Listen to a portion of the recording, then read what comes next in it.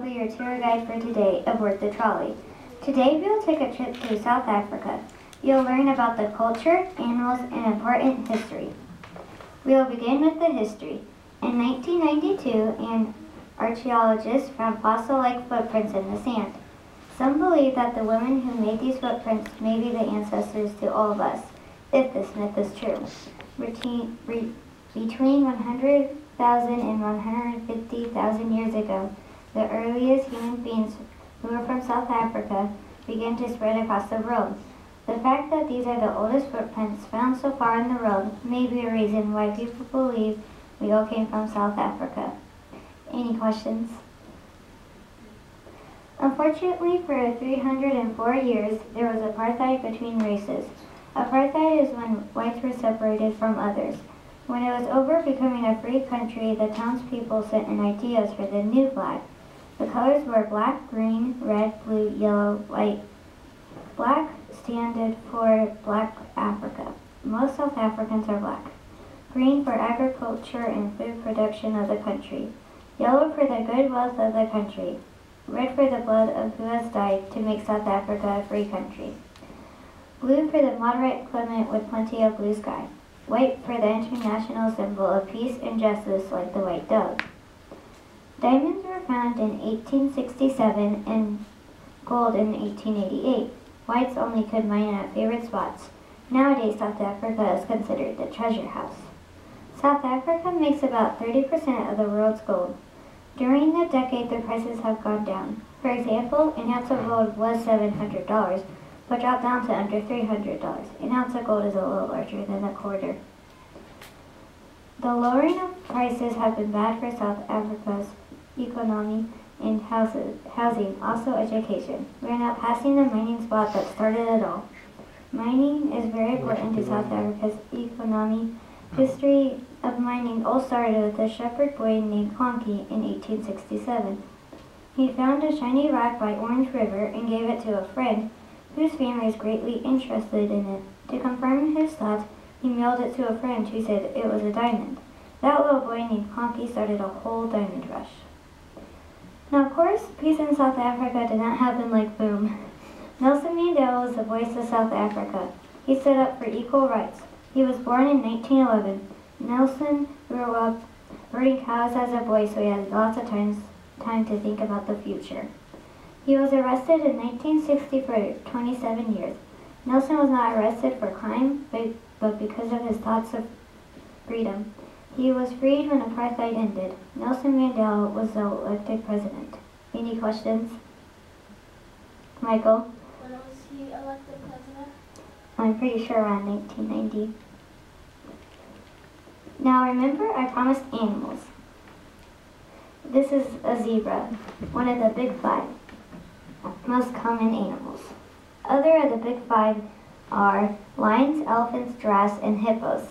Other common animals in South Africa are kudu, which is, we would call it antelope, impala, warthogs, and rhinos. Now, of course, there's not just animals in nature. There's plant life too, including rivers. South Africa has fewer rivers than other countries of the same size. Most of the plant life in savanna inhabits shrubs and low grass. Okay, now holidays. June 16th is about school events and all who are free. On June 16th, about 700 students were shot. Another holiday is Freedom Day. On April 27th, on Freedom Day, millions of South Africans came to vote. Okay, one of our most famous music groups are the Landsmith Black Mambazo. Landsmith Black Mambazo is a cappella group. Music young people listen to is hip-hop and R&B, which stands for rhythm and blues. South Africa's hip-hop is about life in South Africa, with dance too. Once again, nobody has as much poems, songs, and paintings as Nelson Mandela. Nelson Mandela had one of the most exciting collections of poems, songs, and paintings. Just like in music, we have sports. In fact, we are considered a sports-crazy country. In June 2002, South Africa's team nicknamed the Bafana Bafana, the boys, played in the Soccer World Cup finals in Japan and Korea. Another well-known sport is rugby. It was like American football, but way more dangerous. So about rugby.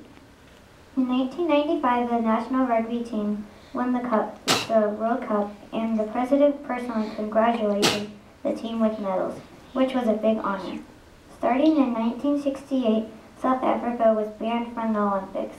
But in 1990, when Nelson Mandela was released from prison, South Africa was back in the Olympics. As you can see, there is a poster.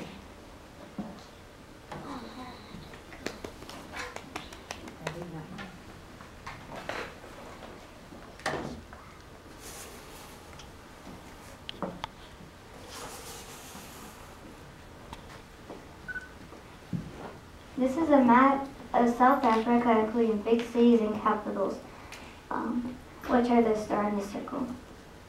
This is a picture of a family of 4. And this is a normal dinner in a South African household.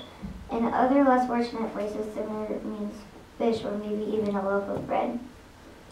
This is a home in South Africa.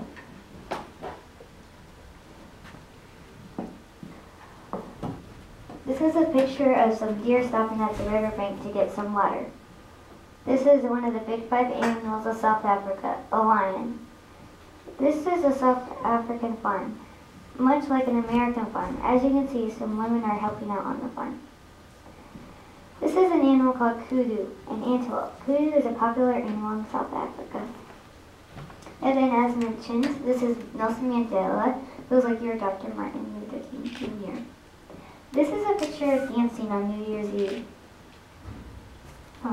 These 3 pictures are Nelson Mandela, kids on New Year's Eve, and a flag of South Africa.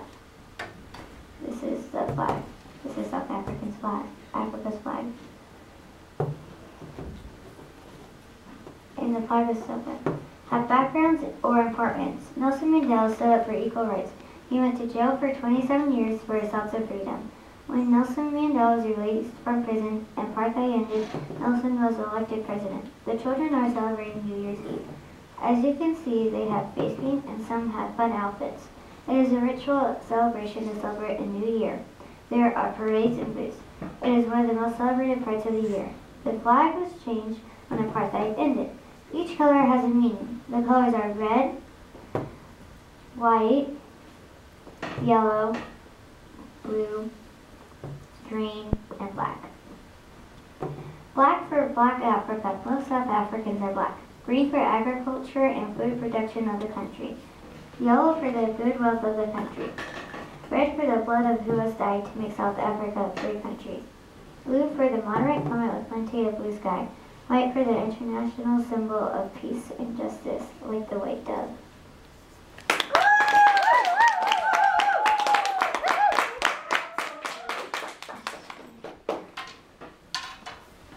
I brought something, an African food. It's called puff puffs. I hope you can enjoy these while we look at some pictures.